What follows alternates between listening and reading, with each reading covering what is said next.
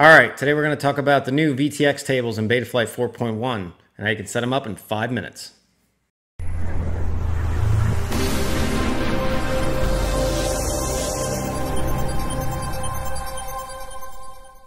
Of course, with VTX tables, this only matters if you're controlling your video transmitter with your flight controller, setting your band, your channel, your power level through the OSD or Lewis scripts.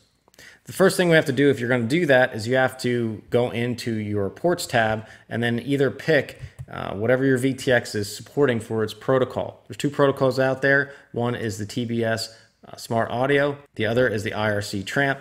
To know what you would need there, you'd have to go to the manufacturer's page, go to the literature you bought the VTX with, and see whatever it uses. In this example, we're using one that uses TBS smartaudio. So go ahead and pick that and hit save and reboot. Next, we're going to go down to the video transmitter. This page will then display what you see here, but it's going to be blank. As you can see in the instructions up here, you're going to hit this page. That will take you to this page on the Betaflight wiki, and the easiest thing to do is just download one of these templates that you can load into the configurator. Now, the obvious question is next is, okay, what smart audio version do I have? 1, 2, or 2.1? I don't even know. What we have here for an example is a Race Day Quads Mach 3. If you go on their literature page, they don't list what smart audio version, they just list that it's smart audio. So to figure that out, we can go back into the configurator, go into the black box tab, and under the black box tab, and don't worry, we don't need to create a log and do a flight and all that jazz. All we have to do is make sure we select smart audio right here, and just some settings up here, doesn't really matter, and then hit save and reboot. From there, we're going to make sure we have expert mode enabled.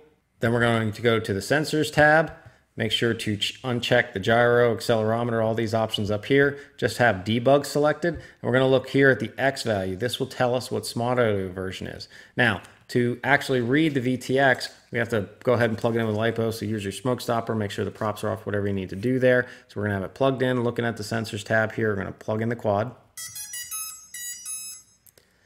And you will see this jumps up. Now in my case, it jumped up to 200. So that means I'm on Smart Audio 2.0. If it jumps up to 210, that means Smart Audio version 2.1. If it jumps up to 100, that means Smart Audio version 1.0. So great, now that we know that, we can go back to this website here, right click on this page, hit Save Link As, slide back over to Betaflight, go into the video transmitter page, hit Load from File, pick the file, and you're almost ready to go.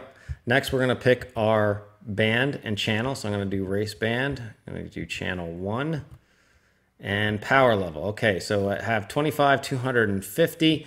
If I go back to my Race Day Quads, that does not exactly align. It's a 25, 200, 600, and 1,000 you can see here. So its options and settings are different than what the standard smart audio has. This is where VTX tables is pretty nice. So I can come back over to Betaflight, and I can come down here to the bottom, and you can see I have another option. So I'm going to toggle this up to 4, and here I can do 1K. This is alphanumeric, can be up to 3 digits, not 4, so you can't type in 1,000, but you could do 1K or something other like that.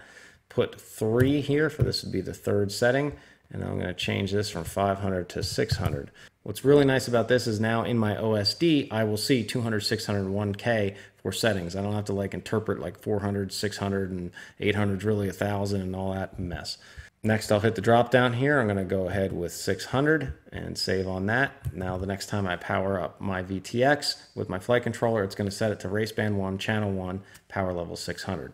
For the other options here, go ahead and check out the tips here. This is, if you're going to be enabling and using pit mode, if you want it when it's entering into pit mode to be on a certain frequency, and low power on disarm, so it puts on the low power mode. That's going to vary based on your VTX. That's just using the Smart Audio 2.0 protocol language. So if your VTX supports that kind of stuff, then go ahead and use that. If it doesn't, then don't. The other thing you need to know, just in brief down here at the bottom, these numbers really don't matter if you have factory checked here. When factory is checked down here, in my case, it's just going to use channel R1. So you have it set to raceband channel 1, and it's going to use whatever frequencies pre-programmed in to the VTX. So it's going to use, again, the factory here, R1, R2, R3, R4. So these numbers down here don't matter. Now, if I want it to use a specific value, then I would uncheck the factory setting here, and then it will use the specific value I have set in this table here. While on the subject of VTX tables, I want to talk about a couple more of these debug mode values. As we talked about here, debug mode 0 is the device version, and then also the operating mode.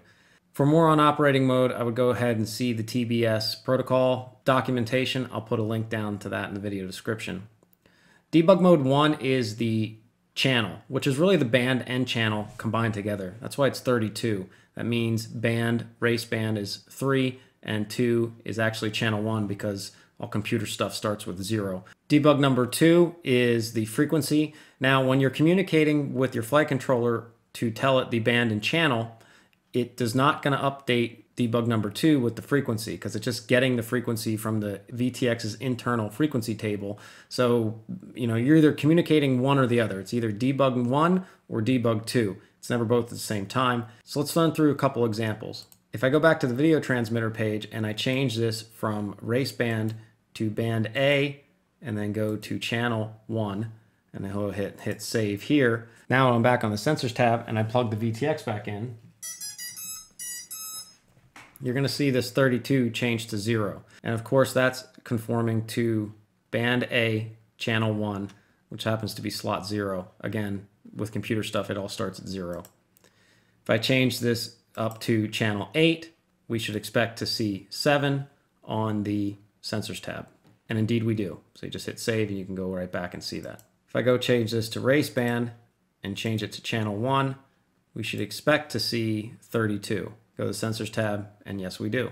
Now, if I wanted to communicate in frequency versus band and channel, I can just go down here and uncheck these boxes, and then it won't use the frequency tables in the VTX. It will actually use this table right here. So I actually have to make the change in the channel here for it to push that out to the VTX. So I'm going to change this to channel 8, and now we should see the frequency change to 5917. Hit save. And with the power cycle of the VTX, you'll see it change up to 5917. So that's one thing you have to note. To change in between the two modes, you have to power cycle the VTX or it won't actually switch until you do that. Going back again to the transmitter page, you can see if I change this now back to race band channel 1, it should go from 5917 to 5658. Hit save, go to the sensors tab, 5658. Last but not least, for the power level, you can see I'm on 600 milliwatts. If that is power bank 3, so if I change that down to 25 milliwatts, hit save, and then go to the sensors tab, you should see this go to bank 1. Okay, everybody, thanks, and I hope this helped.